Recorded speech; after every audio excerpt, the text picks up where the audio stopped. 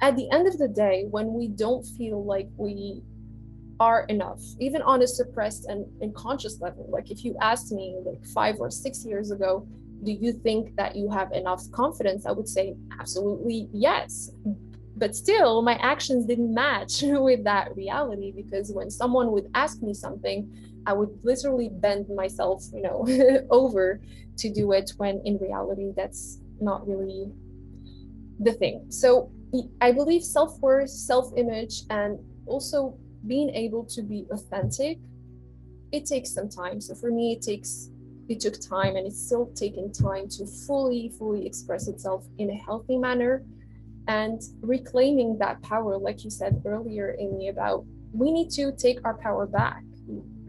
I am not this because I am a people pleaser, because I have this tendency, does not make me this way. I can change the narrative. I can change and shift who I am and how I see myself and label myself with others. So yeah, a big a big journey ahead. And Beautifully said. Well, I will say I'm jealous because I wish I learned what you're learning when I was your age. It took me a long time. And like you, I think, some programs are hard to die.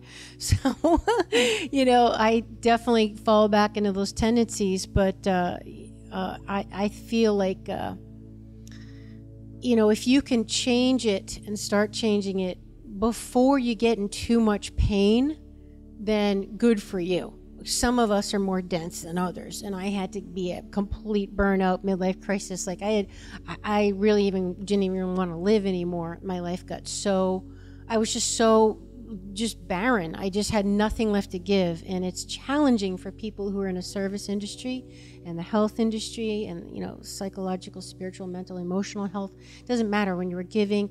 Hard as women, we're known to give. We're judged by giving. We're judged by sacrifice. I mean, the nature of being a mom is others' needs come first, and we feel guilty. I can't believe the tremendous amount of guilt people feel when they quote unquote self-indulge, which is something like go to bed early, take a nap, go to a yoga class. God forbid they self-indulge. It's like, my God, we have to get rid of this mindset. And everyone's heard it a million times. You're on a plane, you put the oxygen mask on yourself before the kid. Who's going to do that, right? We all, when you're a mom, like you're a caretaker, it's so tough to live it, Fatima. It's so tough to live it. But I guess my point is hopefully, like you can be young enough or learn soon enough that you don't want to get in so much pain where you're just like, I will do anything. Like, I can't live like this anymore. I have to start taking care of myself and make those boundaries.